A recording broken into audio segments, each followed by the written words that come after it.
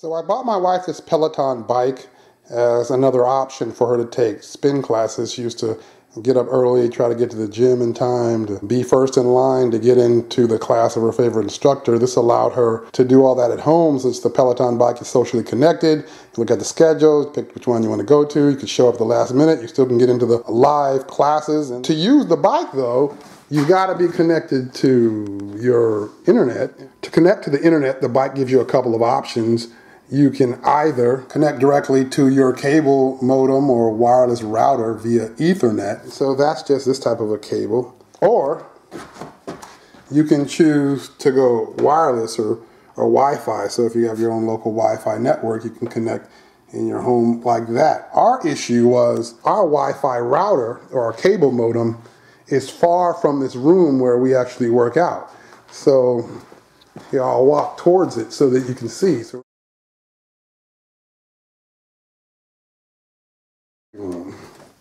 So hardwired to this cable modem would have been difficult. In the back of the cable modem you can see there are Ethernet ports, so I would have had to figure out how to get a wire that's about 20 meters or 65 feet away. Also, to do Wi-Fi would have been difficult too, because our Wi-Fi doesn't extend much further than this room into the dining room, maybe into the kitchen. So to actually get it all the way over here, it just didn't quite reach. There are a few options for solving this. There are wireless extenders that you can sit somewhere in between where you're trying to get your signal and where your wireless router is that can take your signal, boost it, and then extend it. There are also wireless extenders that you can plug one in where your cable modem is and plug it into the one of the Ethernet ports, and then you can plug the other end into an outlet next to your location or where your bike is, and plug an Ethernet cord into that and extend your network. It's kind of running through your electrical wiring then. How we chose to do it for stability was to simply install a new wireless router in the room where the bike is. So here's the wireless router, and it has an Ethernet cable connected to the back of it.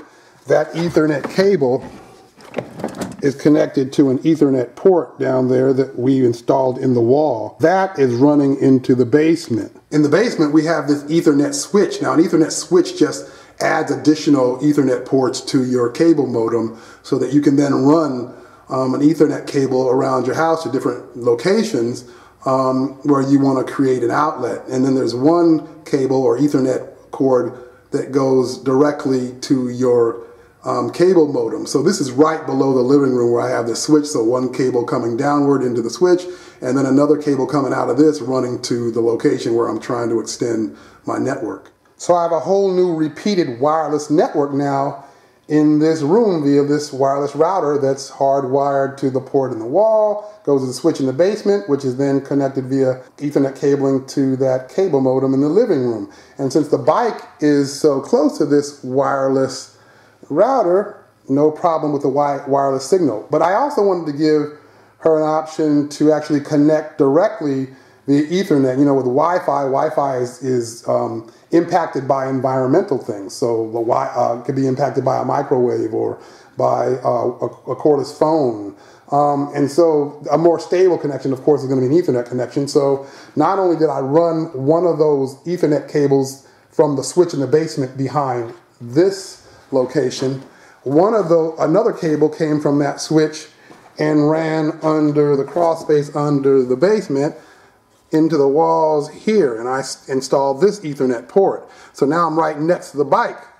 So she can then just connect the bike directly to that port rather than even using Wi-Fi, and you get the most stable connection. One thing to consider in doing it in this scenario, if you're trying to hardwire it or using Ethernet cabling at all, there are various types of Ethernet cabling, the older being Cat5. There's also Cat5e, there's also Cat6, Cat6a, and I hear Cat7 now. As you go up in number, the way that the cabling or the wiring within that cable is designed to limit interference gets better and better. So if you're going to run Cat5 or cabling, Ethernet cabling, you probably want to, I would say, start with a minimum of 6, just to ensure that you've limited the possibility of interference as much as possible. So if anybody's watching this and you're having issues with your internet connection or the stability of the streaming to your bike, I would say ensure that the bike is close to your wireless router, or install a wireless extender somewhere in the house.